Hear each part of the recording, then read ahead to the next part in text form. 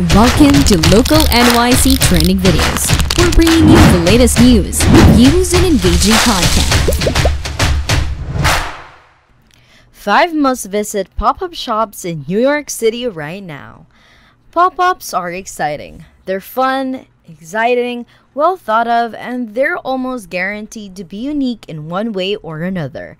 In this video, we'll look at 5 pop-up shops in NYC you must visit.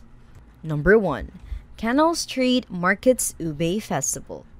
First on this list is a Filipino food festival that's worth every penny. Aside from the coveted ube or purple yam and recipe that makes use of it, other Filipino dishes with modern and innovative takes are expected, like the lechon croquettes from Paddock by Rack and soy milk loaded with mochi from So Set Up NYC.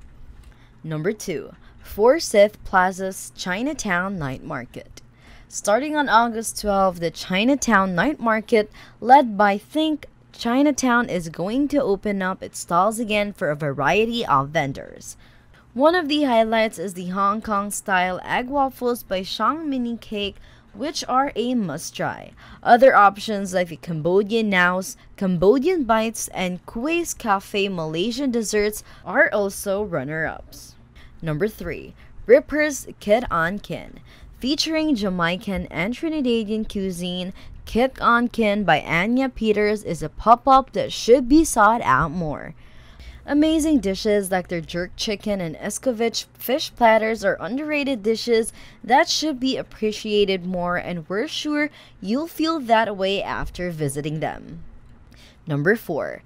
Zoe's Doughies at Stizzing House. Zoe's Doughies is well known for their morning handmade bagels, one of the reasons why their pop-up is sought out by many.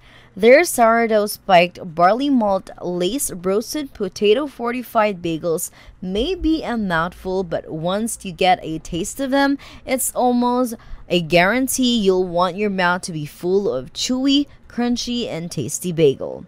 If you happen to miss them, future dates are also being planned, so don't fret. Number 5. Museum of Ice Cream. Last but definitely not the least is the Museum of Ice Cream on Broadway. It's more than just food you'll be experiencing if you do decide to visit the MOIC in NYC, as their pop-up is also as extravagant as their flavors. Their store is as pink as it can get. They have a cool 3-story slide, and overall the entire experience elevates the experience of eating ice cream, which is already quite one. What about you? Have you been to any of these pop-ups? Share your thoughts in the comments section and we'd love to hear them. Subscribe to our channel, like, and share this video. Hit the bell button for more great content.